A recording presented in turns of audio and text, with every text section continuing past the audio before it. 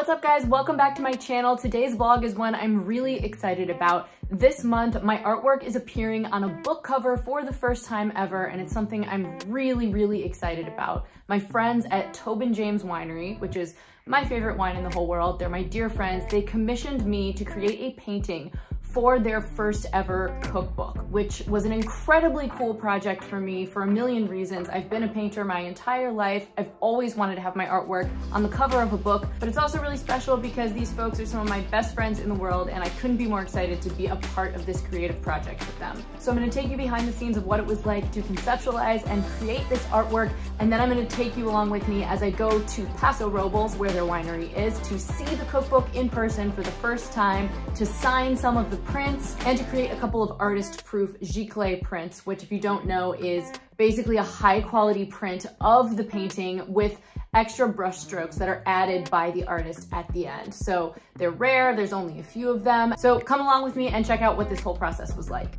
So if you've been following me for any amount of time, you've probably seen Tobin James and me talk about it, drinking it, all kinds of stuff. It's my favorite wine. These are some of my favorite people, and we vacation together, all kinds of stuff. What they wanted for this cookbook cover was just sort of a quintessential representation of their tasting room, their beautiful property in Paso Robles. They wanted a few different components. So they were looking to include, most of all, the tasting room, which is this really beautiful building that is kind of designed in a saloon style, and this guest house, this adorable Victorian, beautiful yellow cottage where they have 3 guest rooms. So I knew I wanted to include both of these elements in my painting, but you can see here, this is what the property looks like on Google Maps. It's hard to get a good picture when you're in person there of everything all together the way that I felt like they deserve to be represented. So what I did was I got my iPad, I took some of my favorite photos of these 2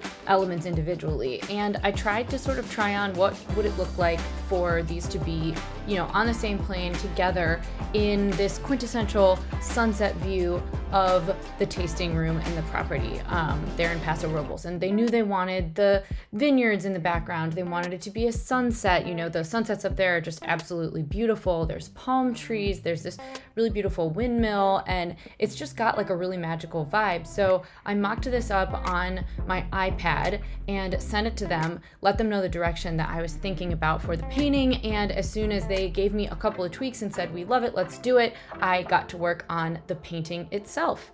So this was an incredibly fun challenge for me. This is really a little bit different than a lot of the art that I typically create because I wasn't going off of one real life picture. So this was a bit more whimsical than some of the art that I've created in the past. You guys have seen me paint, you know, my songs here on YouTube and on social media. I love to paint, and I love to paint all different types of stuff, but a lot of the time I'll paint from a reference photo or from a reference landscape or a reference, you know, a person, something that is sort of more realistic. This, I needed to get creative and use my imagination a little bit and allow myself to just have fun picturing, you know, how can I visually represent this in a way that's realistic, but also a little bit whimsical, a little bit magical. You know, I really wanted to bring this magical aspect to it because that really is sort of how you feel when you're there. It's a really beautiful, magical place. So we put Nola in the car, we drove up the coast to Central California wine country in Paso Robles, which if you've never been is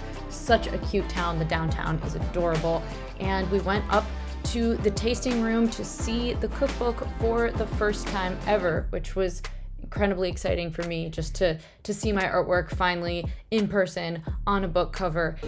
Okay, so I'm here in the Tobin James tasting room, one of my favorite places on earth, and this is the cookbook. It's here in the flesh. I'm so excited to see it finally. This is my painting on the cover of this book that so many of my friends contributed to and made so beautiful, and I'm extremely honored to be a part of it. I'm really excited about this, like beyond excited. So I am here today to do some brush strokes on the serigraphs, the Voegele prints that we made of this, so that they are not just prints, but so that they have some original brush strokes from the artist too. We got a nice helper here. This is Nola, who all she wants to do is explore the tasting room. She's helping me decide which colors I should use, right? She's very important to the creative process.